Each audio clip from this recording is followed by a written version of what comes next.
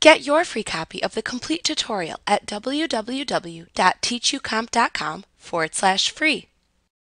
Microsoft Project has many different views of the project data available to use.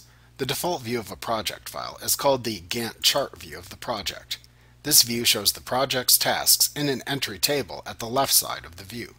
The duration of these tasks and the relationships between them appears in the timescale bar chart to the right of the tasks.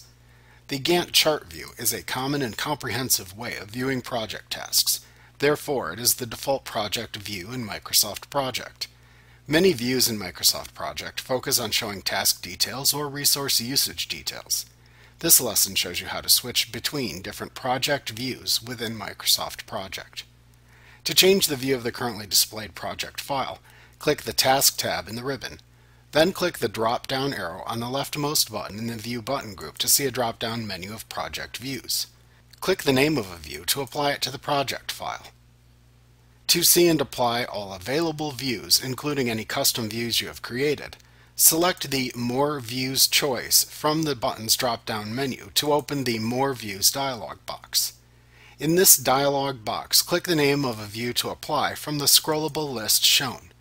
Then click the Apply button in the More Views dialog box to apply the selected view to the currently displayed project.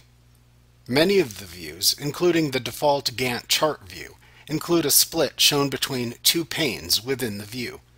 To adjust the placement of this split line, click and drag the split line. In addition, for split-screen views like the Gantt chart or task usage views, you can click into the task table in the view to change which table of data appears. The table shown by default is the entry table. To change which table appears, click into the table part of the view. Then click the View tab in the ribbon. Then click the Tables drop-down button in the Data button group. Finally, click the name of the type of table data to show in the table view from the drop-down listing of table types.